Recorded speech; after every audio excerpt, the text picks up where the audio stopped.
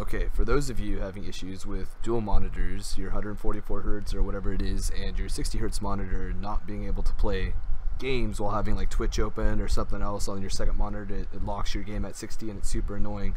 After searching the web for a long time, I finally found the fix by Jack Withrow. That guy is a beast, shout out to him. But this is how you fix it. Open up your NVIDIA control panel.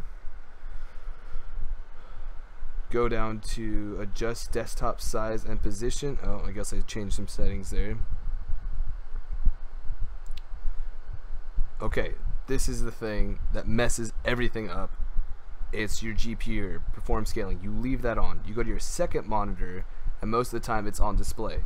You don't want it on display. Keep it to GPU. So they're both at GPU, 60 Hz, 144 Hz. Apply it. Mine's already applied. But that is the quick fix, and for me, my games work perfect now.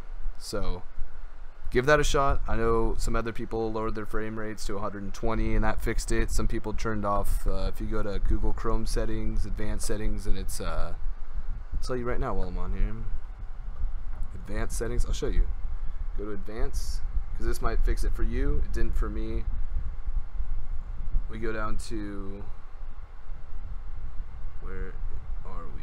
System, use hardware acceleration when available. You turn that off, and those are the three fixes. 120 Hz, change it to that, do that. But I would suggest changing both your monitors to perform scaling on GPU like that. Alright, thanks for watching. Like if it worked, subscribe, because I'm about to do a whole bunch of YouTube videos. So thanks guys, have a good one.